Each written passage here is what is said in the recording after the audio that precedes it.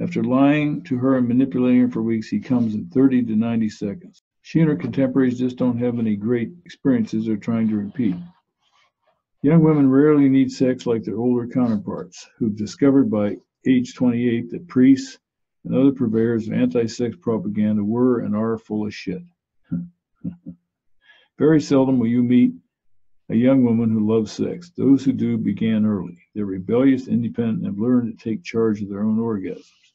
If she had an older boyfriend who could sustain intercourse, she finds sex wonderful, fun, and nourishing. Her first man. She heard about dirty old men as she was growing up. The tone of voice and disapproving faces made her fear older men.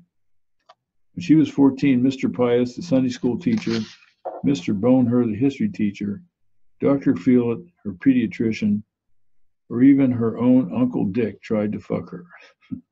She didn't expect it. She trusted him. She thought it would be some stranger hiding in a dark alley. All this is in the back of her pretty head. Don't even talk like the man Mummy warned her about. Experience can help, but most limit themselves to young males, marriable. That's why they're disappointed, unfulfilled, and interested in you. An experienced 21-year-old's idea of variety means a tall boy, a muscle boy, a black boy, a chubby boy, and for a radical thrill, Randy Red Porsche's roomie, the 29-year-old Sammy Silverbeamer. Living with a boy does not help her all that much. It does get her over the mystery of sex, helps clear up unrealistic ideas she had about male plumbing, and does away with most old wives' deals. Those who have lived with their boyfriends are sexually experienced at his level, meaning they've tried everything he knows. She doesn't get to learn how to really enjoy herself because he's so limited in his knowledge and experience, just like you were and just like I was. If she attempts to be assertive in bed, he's intimidated and manipulates her out of experimenting with anything except swallowing it or trying the back door. That's their idea of a wide variety of sex. Young women, even girls as young as 14, have the same undesirable, unpleasant qualities of adult women. Oh, really? Yes, they do. Catty, viciously competitive over males. Don't be surprised if you have to contend with the 17-year-old sister of your 21-year-old lover vying for your attention and favors. Although this sounds like it might be fun, it isn't. It turns ugly quickly if either gets her ego bruised. One will threaten to tell dad or the other's boyfriend. And I know this from very bad personal experience, right here in Whittier.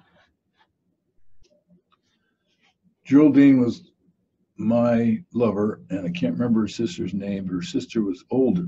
Like Geraldine was, I'm going to guess, 20, 21. I don't remember exactly. Her older sister was 24. And the older sister was trying to get me to make a pass at her. And so I told Geraldine about it, and then they had a big fight about it, and the older one threatened to tell the dad, and that was the end of my relationship with Geraldine. Oh, God. Random thoughts. The world feels new and fresh to the young. They sincerely feel it can be changed and believe they're the ones who can do it. Never be cynical or laugh at her idealism. Young females need to be hugged and cuddled. When you get the chance, give her plenty of both. They are not comfortable with competition or competing except with each other for males. Don't stress winning when you're involved with her in any sport and she's around. Don't drive like it's Memorial Day at Indy. Don't play games with her if you share the view of Al Davis of the Raiders. Just win, baby.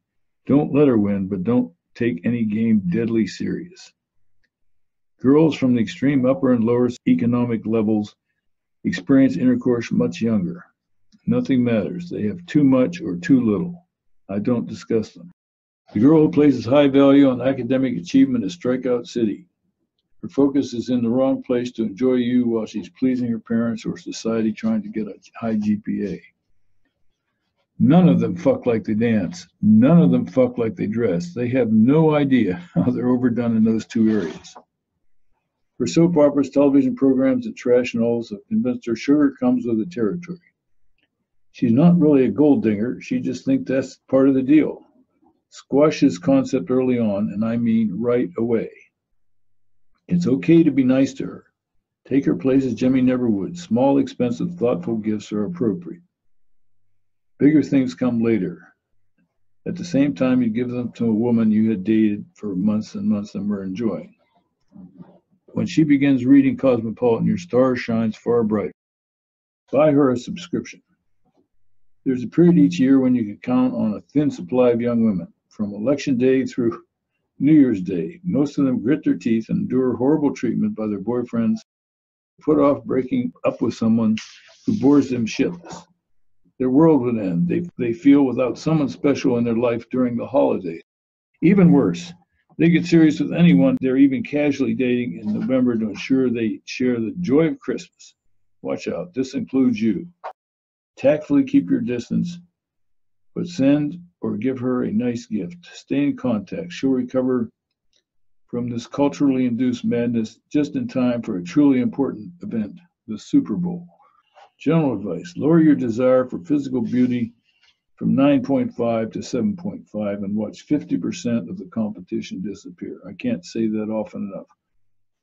If you concentrate on 9.0 and above, you'll be frustrated and humiliated most of the time.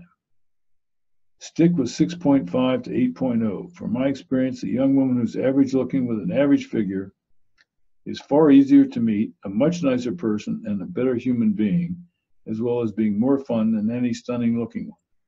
She feels appreciated for the first time in her life. She is. Okay, forget the high schooler.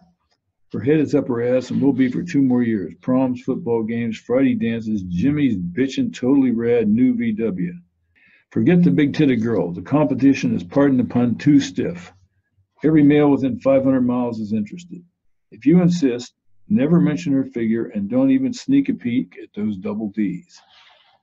She uses them to test you. Am I a sex toy, or do you like me? Forget the beauty queen, or any beauty. The competition is, pardon the same pun, too stiff. She's able to pick and choose, and she's heard it all before from practice experts. Too much trouble, thinks she really is a princess. Besides, you have to deal with all the attention she attracts no matter where you go. People notice and remember you being with her. It's not a great idea for either one of you. Forget the disco dolly. She's the one who spends 2 hours getting ready for work, 3 hours for the disco. Her expensive haircut requires 90 minutes for curling and spraying. She wears the latest, most expensive clothes, usually $300 plus to go dancing. She's only concerned with image, too insecure to be herself, while looking all the time for a disco dick to impress and marry. Forget all born-agains. Girls with doves, fish, or I love Jesus on their symbol, around their neck or on their cars. They look normal, some even talk normal. But believe, brother, believe, they're marching to the beat of a different drummer. Hallelujah. Say amen. Whim-driven. The younger, the more ruled by instant gratification they are. For example, a 22-year-old can agree to a trip to Palm Springs in 2 weeks and wait, and then turn down a, quote, better offer, unquote, 3 days before departure. A typical 19-year-old has difficulty keeping a date to go night skiing at Big Bear 3 days from now. If girlfriends call and want her to go to Vegas a few hours before she's due at your place, she'll call and apologize. Maybe. As she spends more and more time with you, the more realistic she becomes, no matter how young she is. Just being around you has a tranquilizing effect on her. No longer is everything ruled hour to hour. In only a month, she can think ahead 2 or 3 days at a time. Eventually, she can plan from week to week. If you last long enough, from month to month, you'll never make it until she's able to think and plan and execute 6 months in advance. As I'm writing this, I'm planning a trip to Hawaii with a 19-year-old. Our affair has been going on for 9 months. Recently, she's learned it's possible to plan ahead. 2 months into the relationship, she was still so impulsive she ruined a 3-day weekend not being able to turn down a better offer at the last minute. We both survived my ensuing explosion. I won't predict if it'll be aloha or adios. It was adios. Teddy bears. The younger she is, the more suspect you are. Sometimes she drags along her teddy bear, a female friend, on the first pseudo date. Don't resent it. She has to take this initial step on her own terms, not yours. Her friend serves several functions: bodyguard, validation of your attractiveness, support in case you overwhelm her, someone to talk with or get out if you're boring. Teddy comes along until your chosen feels safe with you. This includes day ski trips, beach excursions, a spontaneous, quotes around that, dinner, or anything else. Be enthusiastic about it. Include Teddy in all conversations and fun. Make friends with her. She will be grading you. She has the ear of your future lover and will certainly bend it. It's not productive to flirt strongly with Teddy, but let her know you find her pleasant and attractive as a female. If you patronize Teddy, you can shine it on forever. Anytime there are two females involved, things get complicated quickly. Teddy, especially if she's more experienced, may have given herself the assignment to test you under battle conditions. She'll bait you with emotionally loaded questions about sex or religion. Teddy may even bluntly ask how your children handled the divorce. If she's attracted to you, she may resent her feelings and try to destroy you in front of her friends so neither of them can have you. Strange, but true. If Teddy decides she wants her for yourself, she undermines everything you've built to date. In the end, she will feel like shit for what she did and won't go out with you either. The younger she is, the more likely she's to bring Teddy. I've even had it happen with a 26-year-old. Let me tell you where that paragraph came from. There was this beautiful girl, and I mean beautiful, like miniature Elizabeth Taylor. We flirted and kissed and fondled and everything, and then she went away to college at Santa Cruz. Eventually, I got to go up there in January. She didn't come home for Christmas, so I went up there in January at her invitation. And I got a nice hotel right on the water. I called her, and she couldn't meet me because her boyfriend was somewhere around. But tomorrow she said, okay. So we had breakfast at a beautiful cafe by the ocean and talked about it. She said, well, I'll come over tonight after he's doing whatever he's doing. That's fine. So she came over and we had the strangest sex I've ever had in my life. This girl tried to she wanted to spread her legs, but she tried to keep them together the whole time until finally, after about 5 minutes of me getting about 3/4 of my dick in there and her trying to keep me out, she finally gave up and let me all the way in. That's got to be one of the strangest fucks I've ever had in my life. It's at the bottom of an incline in Santa Cruz. And I said, I'll pick you up. Where can I meet you? You won't get in trouble. She said, well, you can meet me at such and so. So I met her there. And there she is with Teddy. I had no idea. Now, how can this girl be in bed with me one day, the next day bring Teddy along? But she did. So I followed my own rules. I was nice to Teddy. We drive down to this restaurant, get in the incline, go down, and we're sitting, it's right on the water, and this girl and I are sitting side by side, and Teddy's sitting across, and she starts playing footsie with me. And giving me the sexy eyes. So I turn my chair sideways, and I slide it back, and I turn and look at the girl I'm with. And it just stunned me. I thought, well, that is really bizarre. I wonder if the girl I like is putting her up to that. So a couple months later, I asked her, I said, did you put up Teddy to play footsie with me? And she said, no, I didn't do that. And I believed her. Now, I don't know whether that's true or not. I'm just telling you, they'll test you in 1,000 different ways that you can't even imagine. You have to pass the fucking test. I passed the test. I didn't play with Teddy. I just stuck with this one. She ended up being one of the best fucks on the entire planet. It took maybe another year and a half. But this same girl was getting married in early 92. She called me late 91 and she said, I'm getting married, but I want to come over one more time. And she did, and she wore me the fuck out. O-U-T out. I'll never forget that. It was like her last meal before being executed, I guess. The younger she is, the more likely she'll bring Teddy along.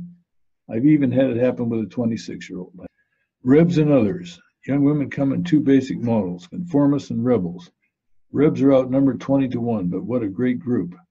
They aren't hard to spot. Sometimes they're wearing something outlandish. However, I can tell by her walk. It's confident, arrogant, strong, and sometimes it's like she has a chip on her shoulder. Let me talk a minute about outlandish. There are a lot of girls that dress in very outlandish outfits, and they are not rebels. They're very insecure. They've got some screws loose. They're angry about everything. and they're trying to piss off their parents mostly. And how do I know this? Because I tried a couple of them and they're just silly. Outlandish means purple hair, 1920s flapper clothes, call them goths, goofy hair, weird makeup, and all that.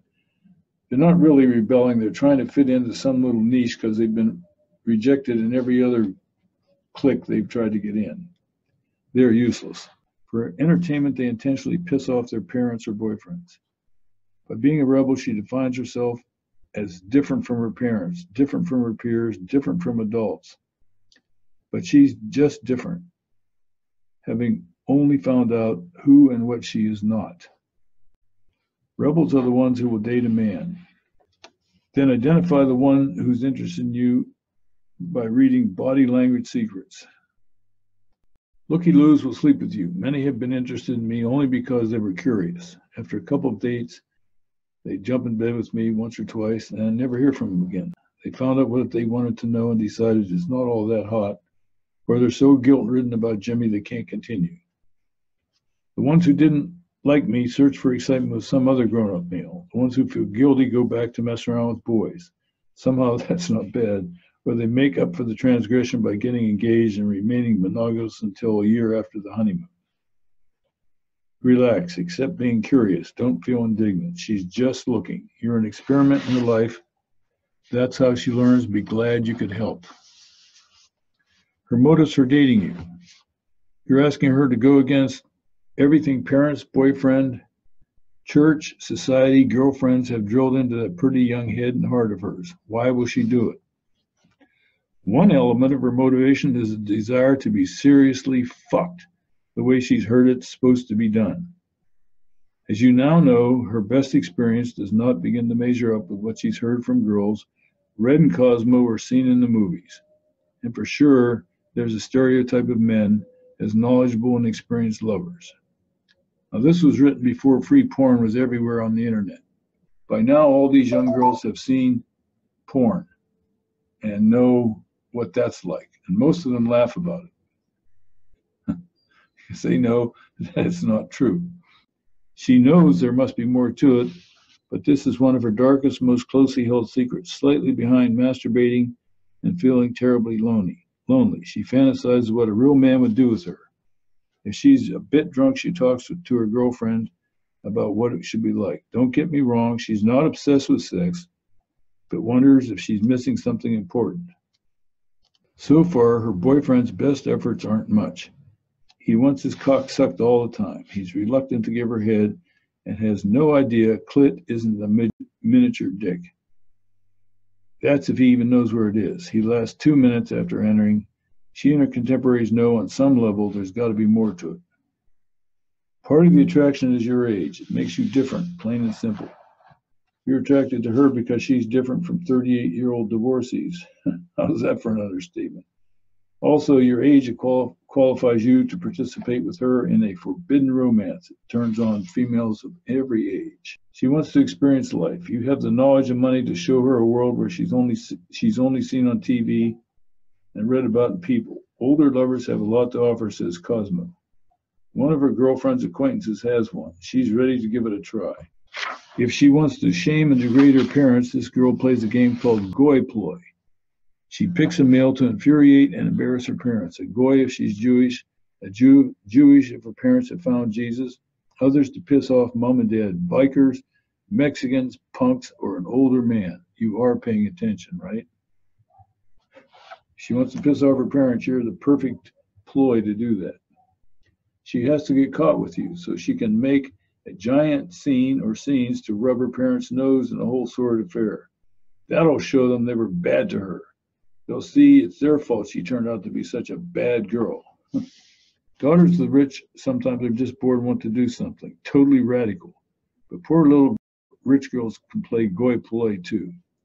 Be extra careful. Irate, wealthy parents like to prove themselves blameless by threatening legal action or using their connections to punish you for seducing their sweet, innocent baby girl. Foolish assumptions. As a married man, I was able to easily meet and date young women. After a few conversations and lunch, she'd realized I only wanted to nail her to the mattress and then to the wall at the nearest motel.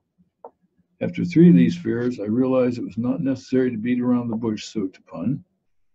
I only had to be discreet and make it tactfully clear what I wanted. She chose to participate in serious fucking or diplomatically pass. She knew from my approach and attitude that if she played chase me, catch me, fuck me, I'd lose interest and she'd lose fuck me. Courtship was simpler and faster then. No confusion about long-term possibilities. The goal was straightforward. My foolish assumption, after getting divorced, I would be able to meet and have real dates with young women. Wrong, wrong. Married men are toys, nothing to take seriously. If she dates a married man, she doesn't feel used. She knows what the score was. If she gets entangled, she only blames herself because she reads Dear Abby or whatever blog took the place of Dear Abby today. Now that I'm single, she's confused about my purpose and goal. He's kind of a potential husband, but he's so old. Everything's muddled. She wants to get married someday, but she's been used and lied to by every guy over 26 that she's been out with. No matter what I say or do, she thinks I'm primarily interested in her slit. I'm something she's not countered before. I don't want to just nail her. I want to have a caring, romantic, fun-filled affair for as long as we enjoy each other. She knows that on some level from my attitude and approach. She even asked me directly, gosh, an affair, really? I don't know. Geez, what about my boyfriend? To answer that question and really understand her, you have to be clear on why she always has a boyfriend. But first, you need to know which young women. Otherwise, you'll waste your time pursuing the wrong one.